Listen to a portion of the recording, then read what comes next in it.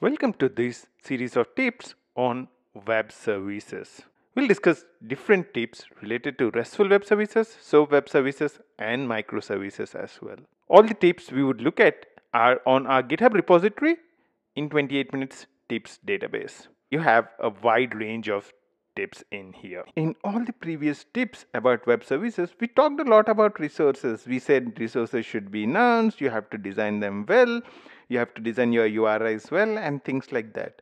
There is one another constituent of your RESTful services that we have not talked about until now. That's representation.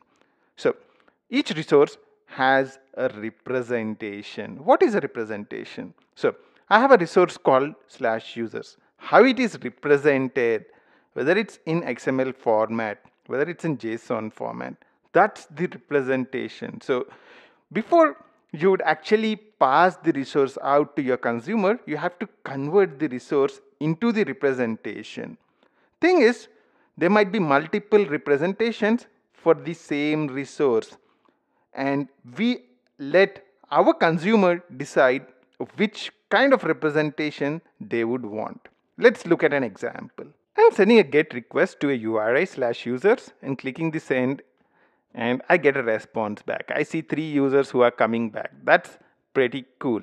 But you'd see that what we are getting is the JSON representation of the resource. The resource is /users.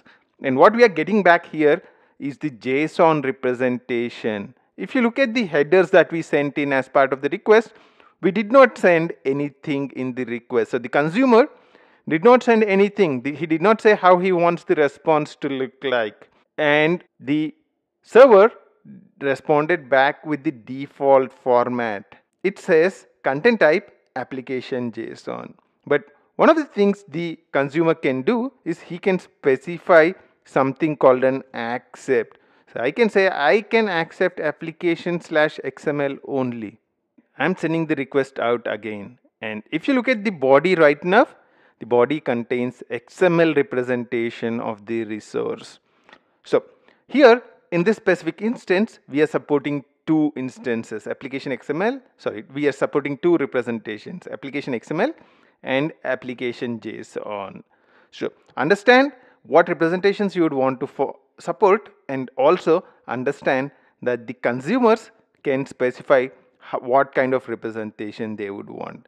Actually, this kind of content negotiation happens in the background always. So whenever you send something on your browser, whenever you send a GET request on the browser, you would see that along with your request, there is something called an accept header sent, which says what are the formats that the browser expects back.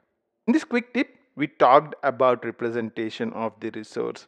So when somebody requests for a resource, what we ask for or what we return is the representation of the resource.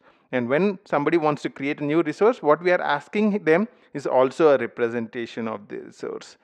So in this specific example, we are supporting two representations, application XML, that's XML, and also a JSON representation. Until the next tip, bye-bye. Do not forget to check out our tips database for more tips on a wide range of topics. Until I see you in another In 28 Minutes video, here's bye from the team here at In 28 Minutes.